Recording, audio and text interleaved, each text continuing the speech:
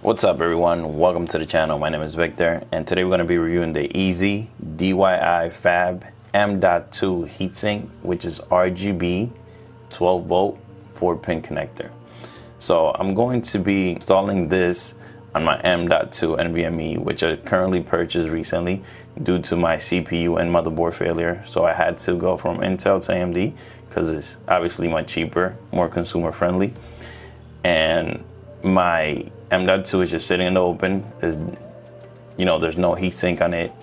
And I just happened to run through this on Amazon, and this is a $14.99 application, which is a simple M.2 heatsink, and we're going to be installing this and syncing it up with all the rest of our RGB on the case, as well as checking out the thermals and seeing if this is really something you should install on yours if you do have an M.2, which are a lot cheaper than what they used to be. And stay tuned, guys.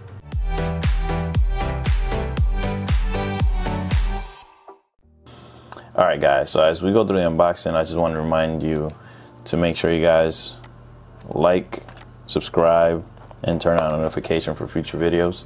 Appreciate it. So let's see what's inside this box. It's a very small footprint, so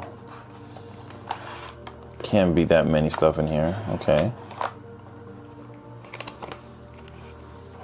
What you're gonna get in the box, you're gonna get this is like an extension for the 4-pin RGB header. And you're gonna get the clamps to keep the M.2 and the heatsink placed together closely. Oh, let's take out the actual heatsink now. And I see like a thermal pad right here. So this is the heatsink, and as you see here, this is the RGB bar that they have in the middle of the heatsink, and it's black. They have this in many different colors. I just chose black because it's just, it's more uniform, it looks a lot better. And this is a pretty long cable, which is a plus. So it's pretty cut and dry. The menu instructions for the heatsink, the M.2 SSD 12 volt RGB passive heatsink, as you see there. And they give you a picture-by-picture, step-by-step application setup system, even on where to plug in your RGB header correctly. So we're gonna move on to the next step, which is installing this on the M.2 and then installing the M.2 on the motherboard again. Alright guys, before we get started, full disclosure, I just want to say that I'm doing this on my rig and on my system that I've built. So be careful at your own risk doing this. I don't want you guys to damage anything on your computer. Maybe taking out the M.2 or putting it back in, you might break it. Just be careful. For this application, I'm going to be removing the M.2 label that I have, which is that one.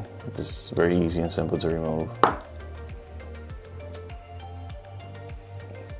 Okay, as such. And then we're going to be applying the thermal pad on the M.2 first.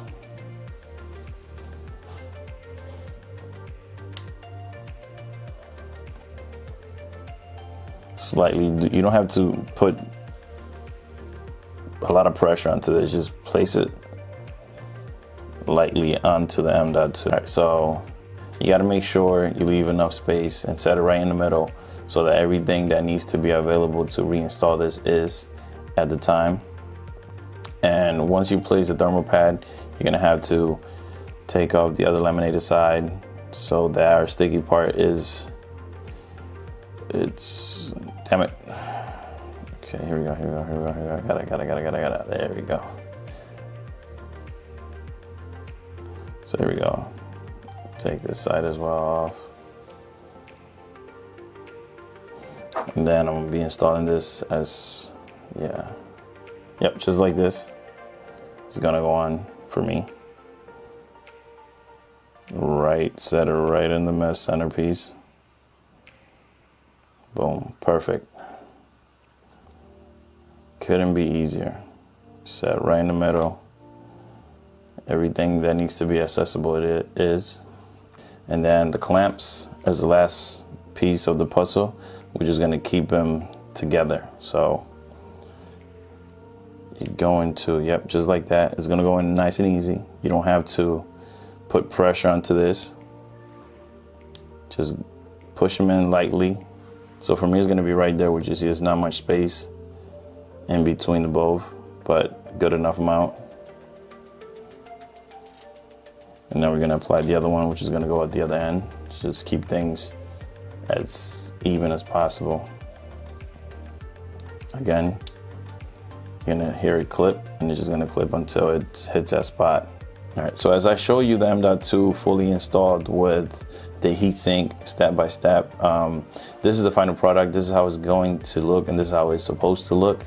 You know, remember, you gotta leave space on both sides of the M.2 so you can reinstall it back on the motherboard.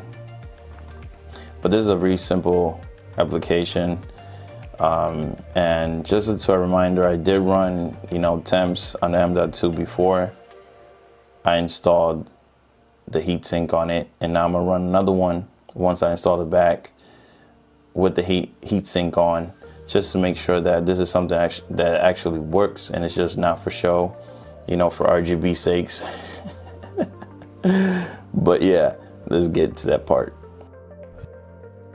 All right, guys, so for this part, I'm using two softwares to run thermal test on the M.2 prior to installing the heatsink. And I'm using Crystal Disk Mark and Crystal Disk Info. And as you see here, I'm running a test, a read and write test on the M.2 as I'm checking to see if temp rises more than 47C at the moment without the heatsink. And we're gonna be moving on to the other part when we're gonna see the big difference on the heatsink applied to the M.2, which is a big difference to me, and this will prove positive feedback from my side. All right, guys, so the temperature on the M.2, as you see here, went from 47 prior to installing the heatsink on the M.2 was at 47C. Now it's sitting at 33C, and that's without even running any read or write tests, which I'm about to right now, as you see. And this is definitely worth putting on your M.2 if your M.2 does not have a heatsink already. This is only 14 bucks, so, and the installation is pretty fun and easy to do, pretty cut and dry. EZDIY has something good right here, because it's not just an RGB application that you're just gonna put on your M.2 so you can make your PC look better, but you know, this definitely does the job. I mean, that's 30% decrease in temperature, which, I mean, I'll take any day of the week. Other than that, guys, I appreciate everyone coming through. Please leave your comments and questions below. I will leave the link to everything in this video below, as well as if you guys have any questions. I do stream on Twitch every night from 7 to 10, and the link to my Twitch channel will also be below. You know, come through whenever you can, ask a question, drop a follow, support. And if you guys enjoyed the video and it was informative for you and you liked it, please make sure you guys drop a like, subscribe, turn on notification, and next will be the lights. So you guys, I hope you guys enjoy. I'll check you guys in the next one.